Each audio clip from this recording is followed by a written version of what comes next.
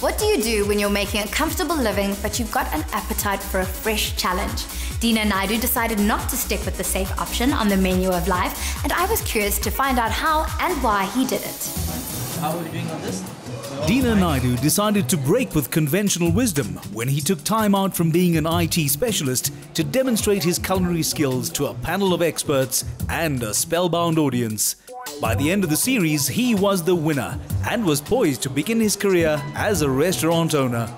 Having checked that all was well in the kitchen, Deena was waiting to welcome Zaki to his upmarket Josie venue. Deena! Hi. It's so good to meet you. Finally get to meet you. Great. Do you want to take a seat? Thank you. Deena, I'm dying to know, you're juggling 2 full-time jobs. You run your own restaurant and you're in IT. How do you manage? You've got to realize there's 24 hours in a day, and you need to use the 24 hours most optimally. So basically, a little bit of time management, and you prioritize what needs to be done. Deena, I have to warn you, I've only had a block of cheese for breakfast, so I am starving. I can't wait to cook. I'm glad to hear that you are hungry, so let's start cooking. The meal would be al fresco in more ways than one. I thought about doing a fresh summery salad using a papaya, a green purple. So I'm going to allow you now to julienne it using this apparatus. Great. Okay. Oh yeah. So I want to know, do you ever apply your IT experience to running a restaurant or cooking? Undoubtedly, yes. There's a phenomenal amount of discipline and time management that's involved in the IT field. So my years of experience in that particular field really helped me to use that discipline in the restaurant. I think that's enough. I think we have enough. So while that is done, I will prepare the most important of the ingredients, the actual salad dressing that goes with this.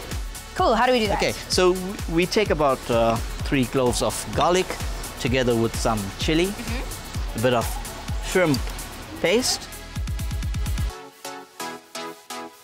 Okay, if you can pound those ingredients, well done. Wow. So a little bit of palm sugar. Amazing. For the sweetness itself. What do you enjoy most about being a chef and a restaurant owner?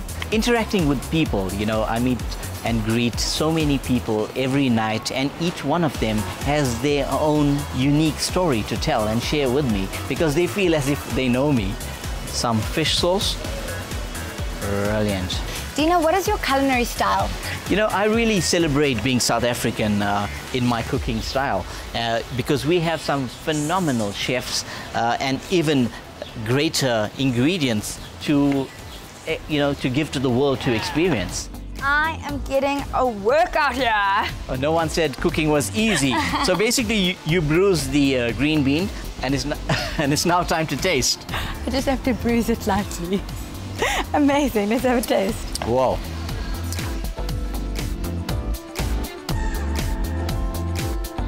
Oh. What's next? Now we need to assemble the salad. Okay. All right. Okay, we're bringing the carrots for color. Look at this color. It's brilliant. Add basil, some roasted peanuts.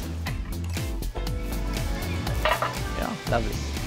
That's good. Zaki, do the honors. Sprinkle sparingly yet uniformly. A bit of coriander. Thank you. Just break them over. This time you don't use your hands because it's red chili. Brilliant. Looks good. Now to add the steamed prawns. All that's left to be done is to add this beautiful dressing that you've tirelessly made. And if you allow me to do that. Please do. And there you have it, Deena's green pawpaw salad. So for our main dish, what have we got? We are cooking a Durban-inspired prawn curry. If I could go through the ingredients, we have oil, we have black mustard seed, we have onion, we've got a bit of black pepper, ginger and garlic paste, a bit of green chili for the heat, a bit of chili powder. We're actually using some turmeric for color, and right at the end, some garam masala, and obviously, because it's a tomato and onion based dish, so we're using a lot of tomato puree. So let's start cooking. A bit of oil, in we go with black mustard seed, a bit of green chili, and bit of the tomato paste, and we need to fry off the tomato paste. Ginger, garlic, turmeric powder,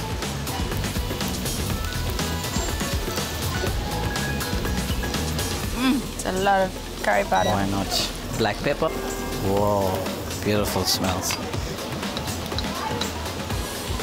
Okay.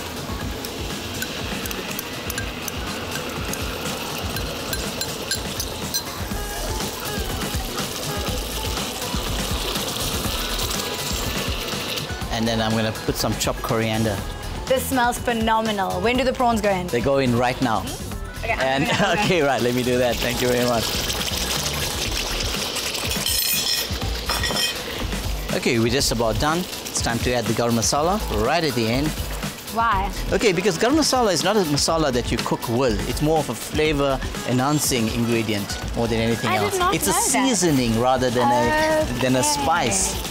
The prawn is done when it turns sort of pinkish red in color. You mean now? Absolutely, right now. Quick taste for seasoning. You do the honors. I'll do the honors. Can I eat it off the wok? Oh, Sakia, you take a seat. I'll plate it for you, and I'll meet you at the table. I'm such a piggy. I'll see you now. Fine.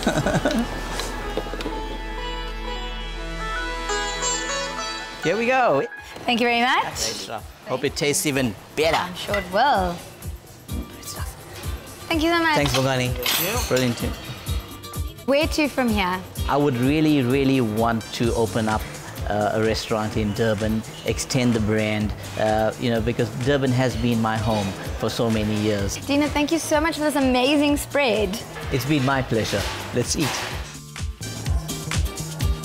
While spice plays a defining role in Deena's cooking, it's always used to enhance and focus on the core flavors. And his style reflects South Africa's cultural diversity and links to the East. I am absolutely stuffed. Deena is definitely living his dream. He's transitioned from an amateur cook to a professional chef, and he goes to show that if you can dream it, you can achieve it.